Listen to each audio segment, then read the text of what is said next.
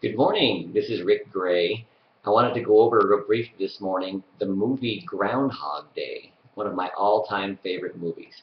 A lot of people watch that movie with Bill Murray and just see the comedy and get the entertainment out of the movie, but there's a lot more to it. It's a very deep and profound movie with a message that everyone should really hear and pay attention to. The movie is really about salvation. It's about personal development. And I want to walk you through the steps that Bill Murray goes through, his character Phil in the movie Groundhog Day.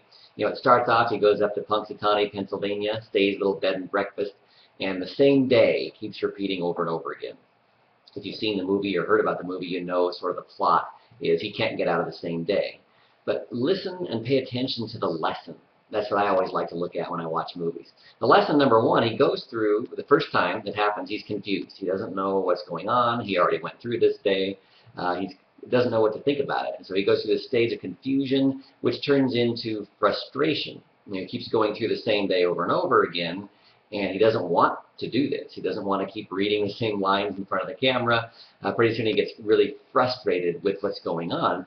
And after frustration, after a little while, it turns into depression. He gets, sad about it. He's hanging out with these two guys at the bowling alley one night, and he's depressed. He's like, the same day over and over. Why couldn't I have repeated? And he talks about this day where he was in a beautiful island with a girl. And he's like, why couldn't I have that day over and over again? So he's sort of feeling sorry for himself. He's in victim mode.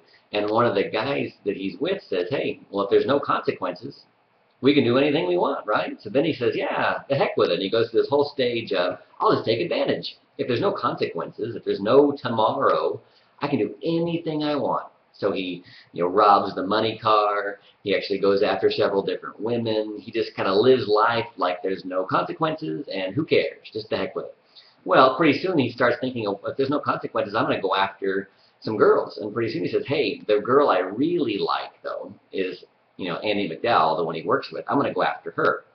He gets bored very quickly going after everybody else, and he starts to settle in and focus in on her and uses guile, tries to memorize what she likes, memorize her major in college. She was a French poetry major, and he goes on all this stuff trying to use tactics to win her heart. And he gets close, but he never really wins her heart. He can't quite get the dream girl, as you will.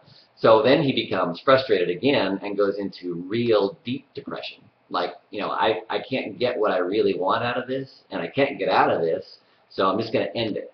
So he really goes into depression, tries to kill himself. Well, that doesn't even work, right? I mean, there's no way out of this thing. After he really falls into deep depression, he finally realizes, if I'm going to be here anyway, I might as well help others. I might as well serve as many people as I can. So he learns a lot of great skills. He helps, the old ladies with the tire. He helps the old gentleman who's homeless, trying to save his life. Catches the kid who falls out of the tree. He's doing things that are helpful to other people because, you know what?